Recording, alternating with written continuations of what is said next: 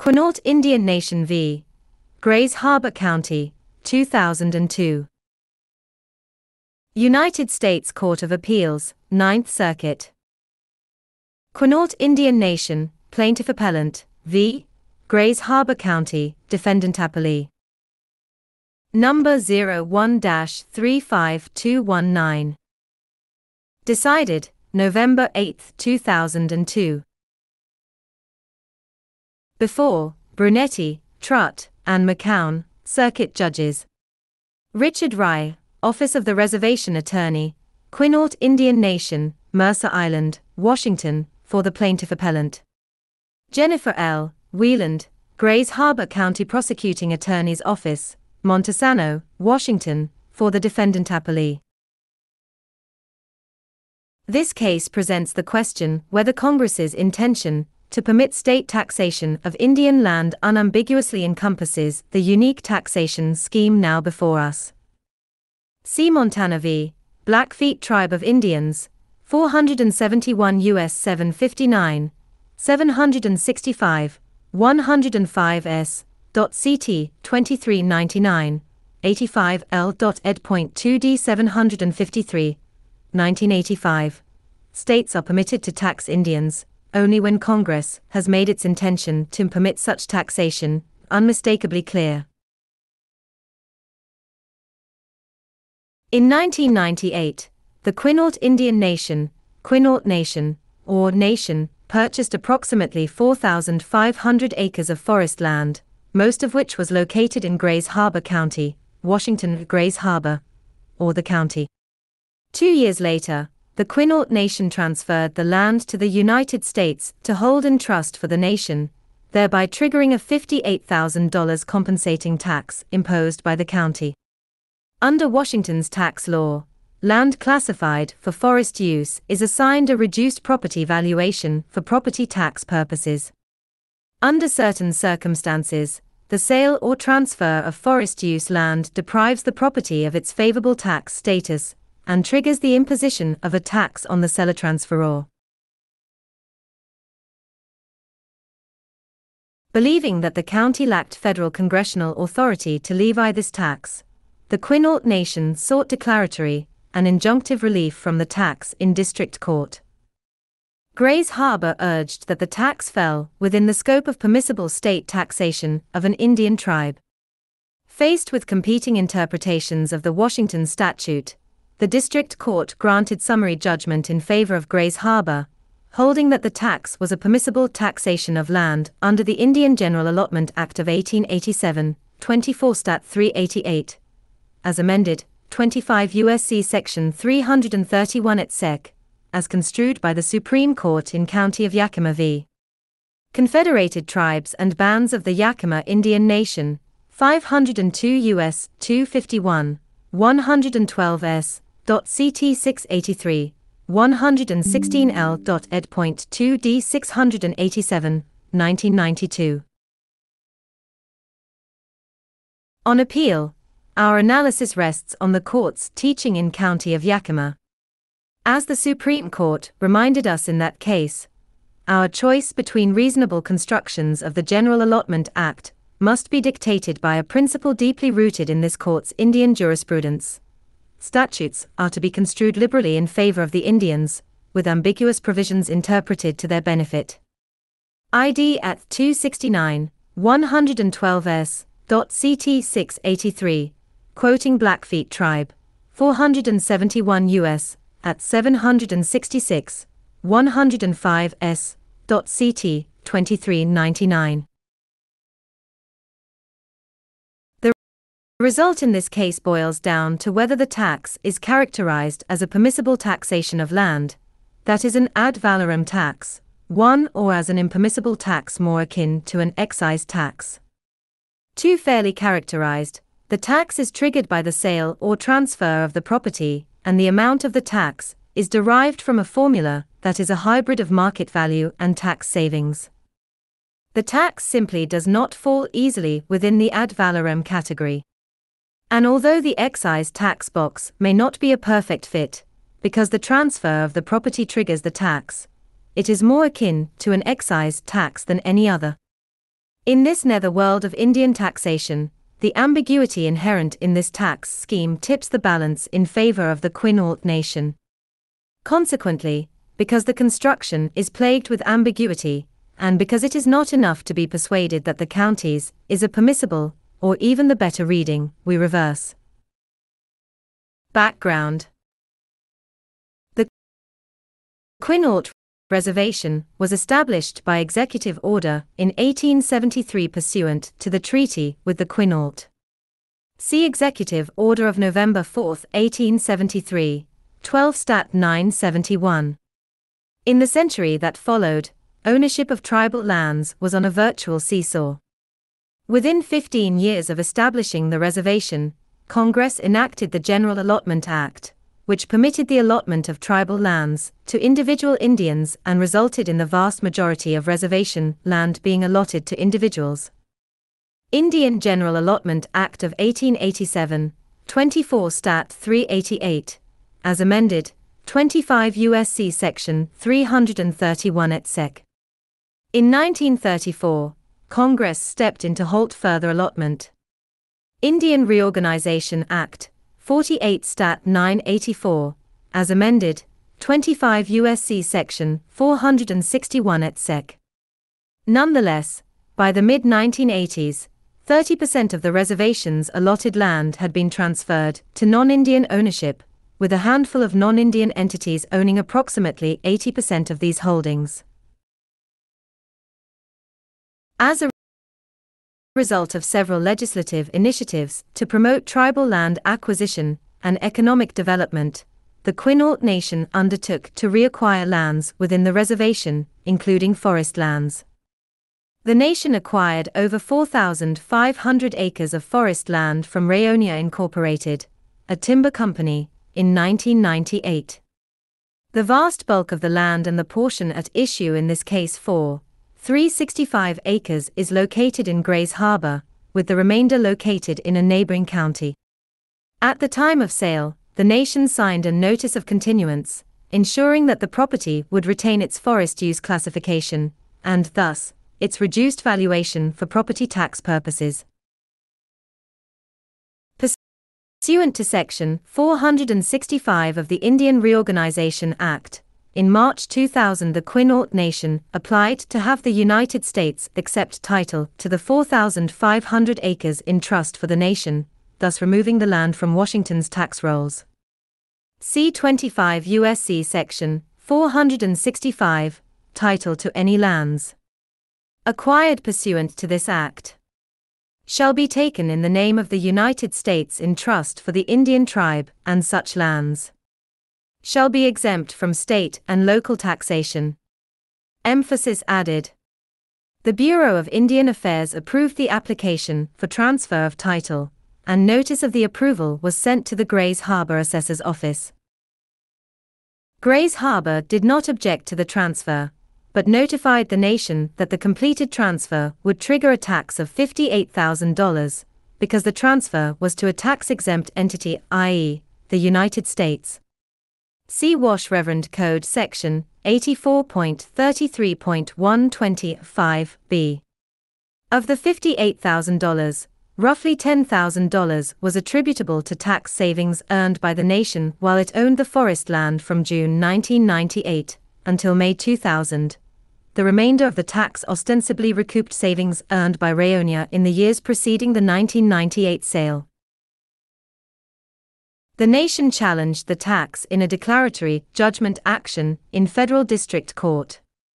In ruling on cross motions for summary judgment, the district court concluded that the compensating tax constituted an ad valorem real property tax of the type approved in County of Yakima, and thus upheld its imposition under Section 6 of the General Allotment Act. The QUINAULT nation paid the disputed tax under protest pending the outcome of this appeal. Discussion. I. County of Yakima and state taxation of Indian land.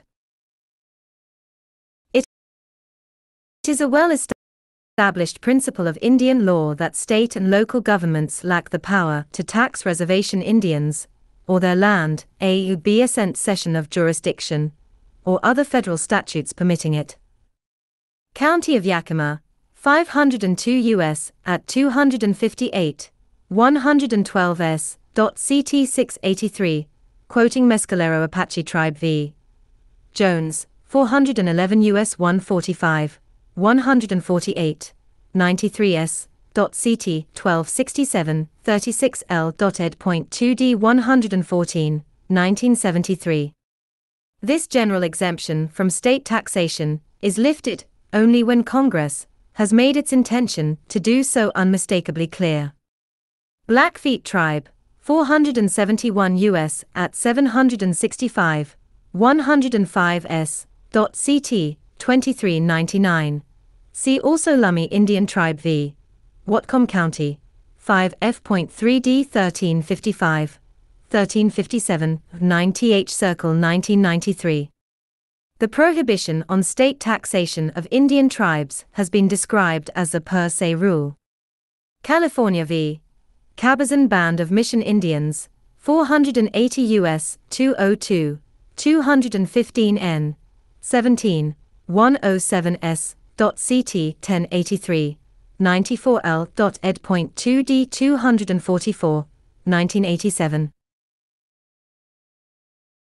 The Supreme Court applied this principle in County of Yakima, where it considered whether Yakima County could impose an ad valorem tax on Indian-owned reservation fee land and an excise tax on the sales of such land.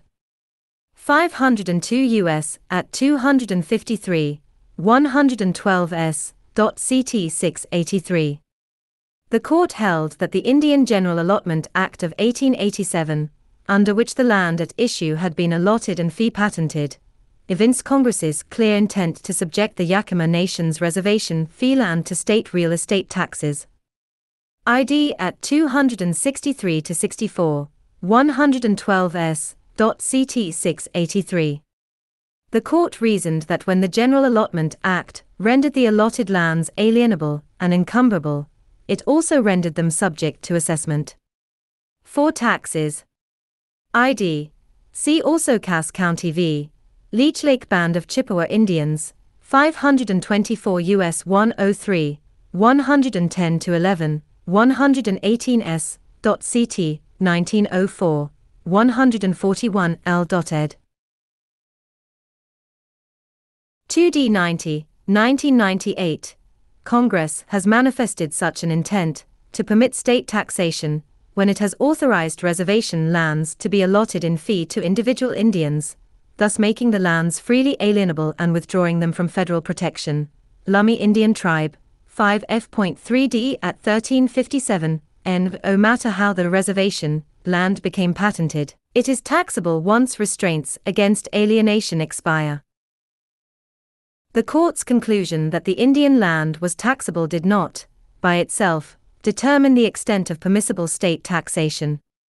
To resolve that issue, the court turned to Section 6 of the General Allotment Act, 24 Stat 390, as amended by the Burke Act of 1906, 34 Stat 182, codified at 25 U.S.C. Section 349. Section 6 provides, at the expiration of the trust period and when the lands have been conveyed to the Indians by patent in fee, then each and every allottee shall have the benefit of and be subject to the laws, both civil and criminal, of the state or territory in which they may reside. Provided that the Secretary of the Interior may, in his discretion, and he is authorized, whenever he shall be satisfied that any Indian allottee is competent and capable of managing his or her affairs at any time, to cause to be issued to such allottee a patent in fee simple, and thereafter all restrictions as to sale, encumbrance, or taxation of said land shall be removed. ID. Second emphasis added. Significantly, the court held that the Burke Act proviso describe the entire range of jurisdiction to tax. And that description is taxation of land. County of Yakima, 502 U.S. at 268, 112 S. CT 683, emphasis in original. The court then assessed whether the two taxes at issue were permissible taxation of land as contemplated by the Burke Act proviso. Because liability for Yakima County's ad valorem tax flowed exclusively from ownership of realty on the annual date of assessment, and create the burden on the property alone, the tax constituted a valid taxation of land. ID at 266, 112s.CT 683. Yakima County's excise tax on the sale of the nation's fee land was, however, another matter. Yakima County advocated a reading of the Burke Act proviso that would subject an Indian allotment to wholesale state taxation once the land had been patented in fee. ID at 268, 112s.CT 683. The court rejected Yakima County's all-encompassing position. In so doing, the court acknowledged that the county's broad interpretation of taxation of land did not exceed the bounds of permissible construction. ID, emphasis added. Yet, the court observed, such a construction was surely not the phrase's unambiguous meaning. It is quite reasonable to say, in other words, that though the object of the sale here is land, that does not make land the object of the tax, and hence does not invoke the Burke Act proviso. ID at 268 to 69, 112s.CT 683, emphasis in original. Employing the canon of construction, by which ambiguous statutory provisions are interpreted to the Indians' benefit, the court narrowly construed the General Allotment Act, as amended by the Burke Act, because the Allotment Act explicitly authorizes only taxation of land, not taxation with respect to land, taxation of transactions involving land, or taxation based on the value of land. The excise tax was invalid as applied to sales of the Yakima Nation's fee land. ID at 269, 112s.CT 683. Here, like the property at issue in County of Yakima, the reservation land transferred by the nation in trust to the United States was made alienable under the Indian General Allotment Act of 1887.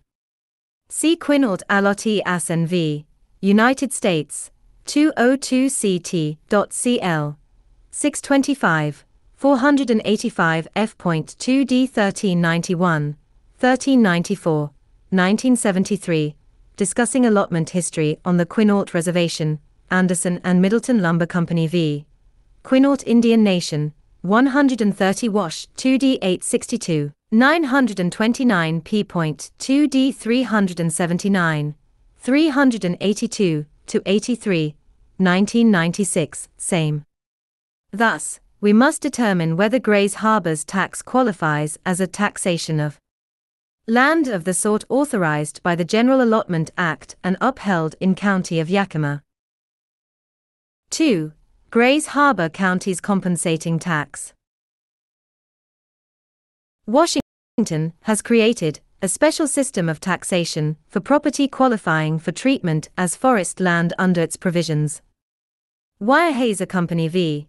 Cowlitz County, 109 Wash 2d 363, 745 p.2d 488, 491, 1987.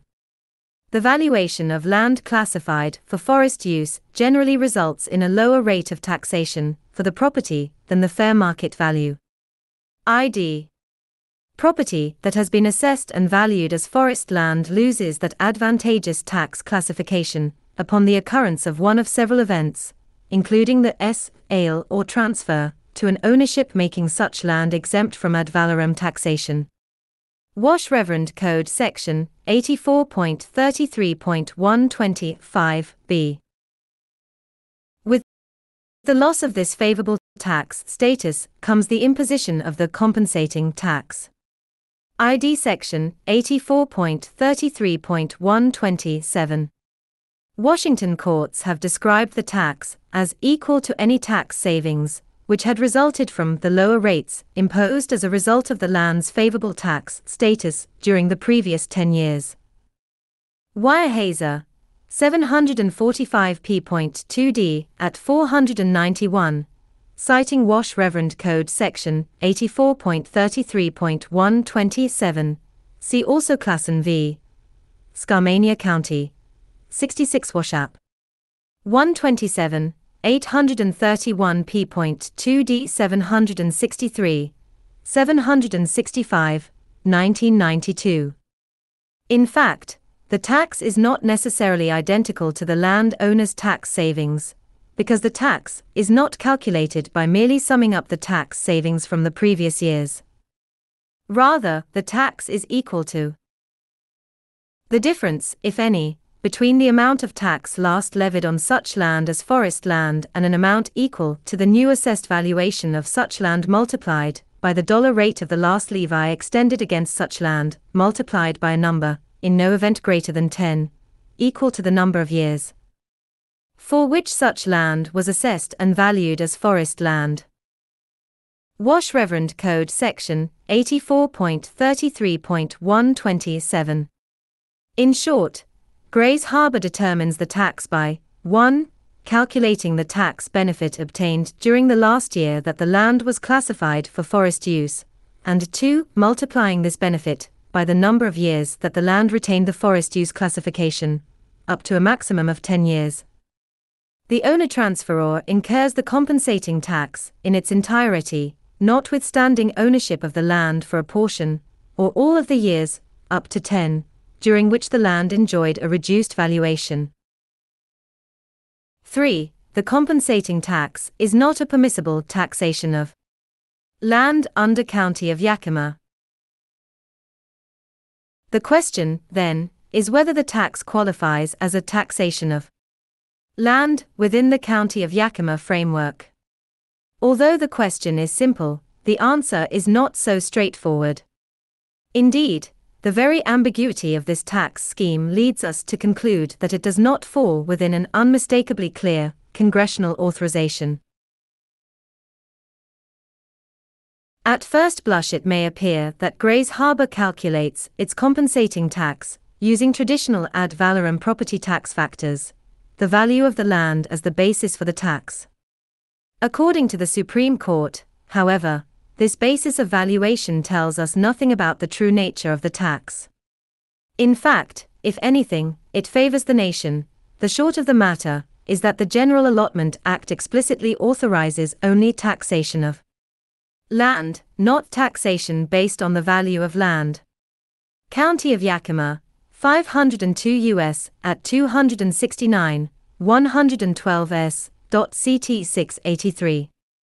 Hence, the court in County of Yakima struck down a tax based upon the land's sale price. CID at 268 to 70, 112 S. CT 683. We see no meaningful distinction between the tax there and the one imposed here. The sale price of land is typically nothing more than a manifestation of its market value. See Black's Law Dictionary 971, 6th ed. 1990, defining market value as he price property would command in the open market. There must be something more definitive about the character of a state taxation scheme before we can find that it unambiguously falls within the narrow sense of permissible taxation provided by the General Allotment Act. County of Yakima, 502 U.S. at 269, 112 S. CT 683. The essence of this tax is that it is triggered by a specific evente property transfer. Thus, it resembles the excise tax rejected by the Supreme Court in County of Yakima as much as, if not more than, the ad valorem tax that the court condoned. In particular, we can discern quite a bit about this tax by acknowledging that it only arises as a result of a sale or transfer of land, and in particular, a transfer to a specific type of owner, i.e., a tax-exempt entity. Only by exercising its privilege to transfer this land to an owner of its choice does the QUINAULT nation incur any tax. The fact that the tax is triggered by the property owner's decision represents the quintessential example of an excise tax, a tax imposed on the performance of an act. or the enjoyment of a privilege. Black's Law Dictionary 563, 6th ed., 1990, see Black v. State, 67 Wash 2d 97, 406 p.2d 761, 762, 1965. The obligation to pay an excise tax is based upon the voluntary action of the person taxed in performing the act. Citation omitted. The fact that this tax is contingent upon a transfer of property is even more indicative of a classic excise case. On this point, Washington law is instructive. A tax is characterized as an excise tax when the event causing the tax to be levied is the transfer of ownership. See High Tide Seafoods v. State, 106 Wash 2d 695, 725 p.2d 411, 414, 1986. Emphasis in original. And perhaps even more emblematic of its true character is the fact that this tax only targets transfers to specific tax-exempt entities, thus making it even more calibrated to the owner's actions than the excise tax struck down in County of Yakima, a tax that applied generally to all transfers. In sum, we can hardly dismiss the reason this tax arises as the tail that wags the dog. Just as a state might impose an excise tax on the purchase of cigarettes to discourage the use of tobacco, the state here has imposed such a tax on the transfer of forest land to an owner from whom it can no longer obtain future tax revenues.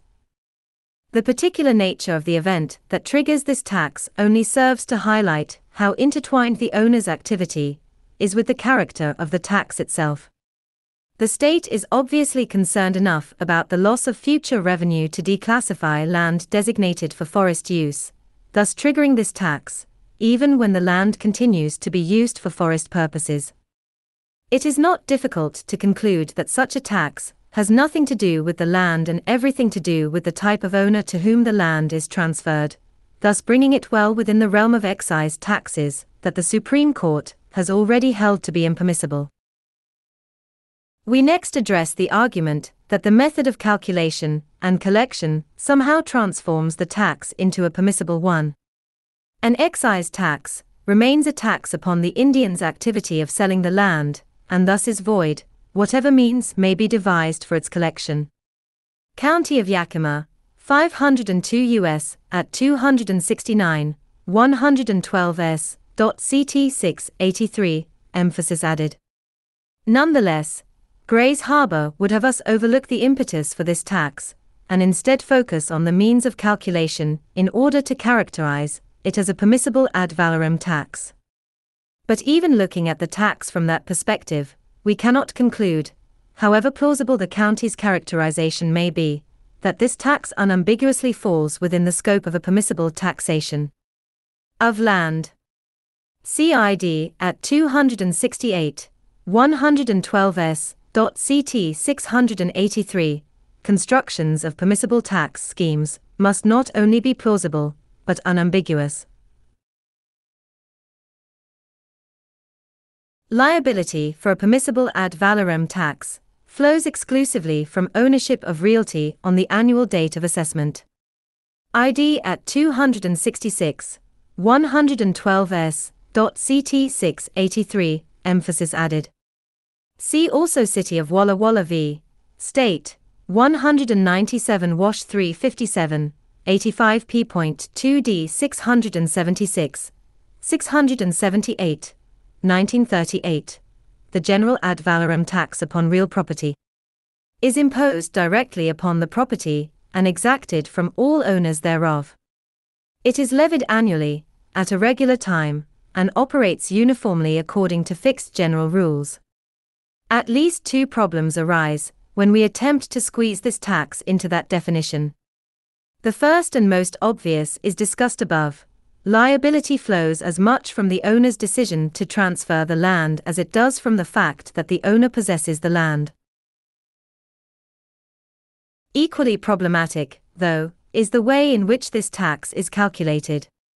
The county's position ultimately relies upon the notion that this scheme essentially collects real property taxes after the fact. Under this rationale, it presumably does not matter what triggers the tax, because it simply represents recoupment of a permissible tax on the land.